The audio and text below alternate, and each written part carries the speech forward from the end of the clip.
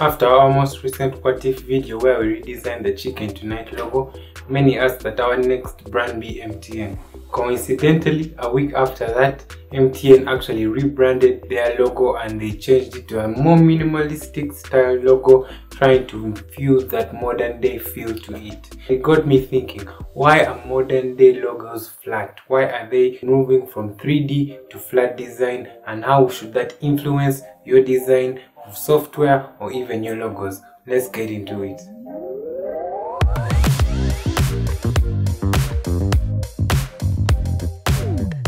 Design has really been through a cyclic type of evolution. We transitioned from 2D designs to 3D designs, and now we have come back all the way to 2D designs. And today 2D designs are everywhere, and all companies, especially big companies like car companies like BMW, Audi and so much more, are getting their logos to a flat design. But why is this, and is this something you should look at, or is there something else we should be more interested in? To fully understand this cyclic revolution of logo design, we're going to have to go back a bit and understand the foundation of design and look at some of the godfathers of logo design. The first aspect we're going to be looking at is the Swiss style of design, and the godfather of this was none other than Ernest Keller. Ernest believed that design should adapt to content, meaning content was king, that design should be focused around the content, that someone should easily understand the designs you're making. It was more about being read and understood rather than being seen and admired. They wanted someone to go away with the information that wanted to be put across. Today we see a lot of that in the designs we make. Our designs of today are really simple and easy to understand because there's a lot of information overload. It's said that the information that has been created in the last 4 years is more than what was created before that. So there's a lot of information overload. So even your logos or any designs you're making need to be easily read and studied rather than just admired for the person to understand what you're putting across. Now, if Swiss style is a bit boring for you, here comes Bauhaus. Bauhaus was a style where we infused more style and life into those simple designs. The designs were still simple, they were still easy to understand, but we added more life with shapes, triangles, color, bringing more life into things that we love to see today. It never really took away from the simplicity of Swiss style, but added that element of love, that element of joy and fun of looking at designs that we can even see in today's art that we usually appreciate a lot. One case study that we can really look at to understand the Bauhaus style is the Apple redesign of iOS 7.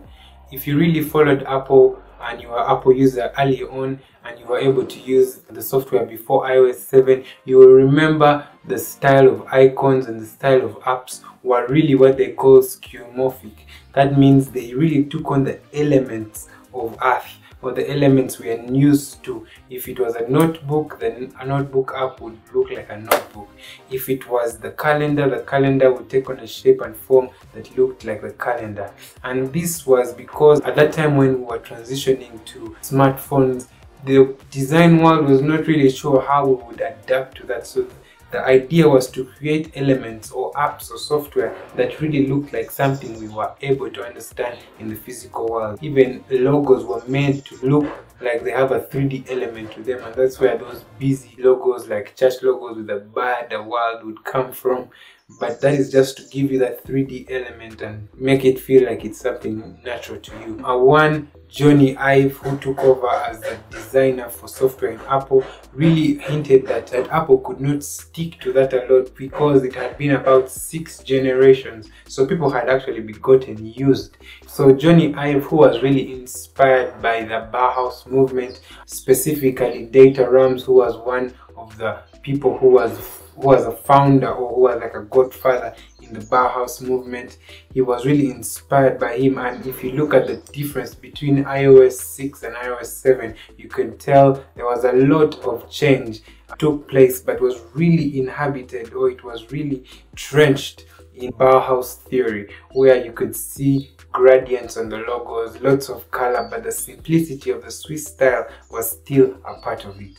Now, why is that important? Because when a company such as Apple does something like that, so many software developers have to adapt their software to look and resemble that. It's a chain reaction for many other companies and for many other designers, because these are the elements that your customers or your clients are using. If you stay archaic, you may find that you are not providing value for your clients in that period of time. And don't get me wrong, I'm not saying that it was because of Apple that everybody started chaining this, but I'm saying that there was a realization at that time that there was no need for the skeuomorphic designs. When you look at 3D logos are a bit complicated to use. For example, if you wanted to create an icon for your website tab, it's really hard for someone to understand all that information, whereas for flat 2D designs, it's quite simple. Now, am I saying that flat designs or 2D designs are the only logos you can create? Definitely not.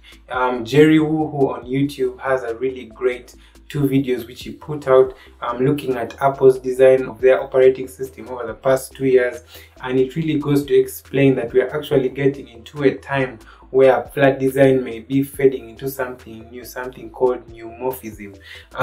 Big words in this one today, but bear with me. So neumorphism is something that blends flat design and skeuomorphism. While this blends it, we still see that simplistic style that flat design has, but with a bit of 3D elements to it. For example, when you look at the icons of Big Sur and the iOS, they are quite different. You'll find that the icons on Big Sur have a bit of 3D element to them, whereas the iOS icons don't. So that is Apple realizing that even today there's a lot of movement towards 3D design. 3D design is coming back. There's a lot of Blender artists out there. There's a lot of things that we're able to do, and that's because we're moving into the time of artificial intelligence. So such design will have a place in the world to come in a few years, because we're moving into that world where we're going to be interacting with virtual reality more and more. So flat design is not the be all end all. So even with the introduction of neumorphism, we still see that 2D design aspect. We still see its importance. It's not the be all end all, but it is something that you should consider when you're trying to make a logo. The old cake 3D designs may not necessarily work for your client today, and that is something you should take into account. Probably it will, I'm not certain who your client is, but flat design and neumorphism are something that you should really look into, especially in such a world where there are so many applications for your logo designs. You don't want to create a logo that may not work in certain areas, or at least create that logo with different form factors that still carry the brand identity that you're trying to deliver to your client. That's been it. I don't think there's anything else I can add to this one. Hopefully it added value to you and it helps you in your next logo design project. What do you guys think of the MTN logo? Personally, I think it's great. It helps them move forward as a company into something I think very exciting and new. It still carries the elements from the old logo, but it just gives them that modern day feel, and it allows them to be more than just a telecommunications company. So let me know in the comments what you guys think about it. I'll see you guys in the next video, and hey, always remember to deliver a feeling. Peace. And even with the introduction of neumorphism, we still see that 2D design. We still see that 2D. We still see that 2D. We still.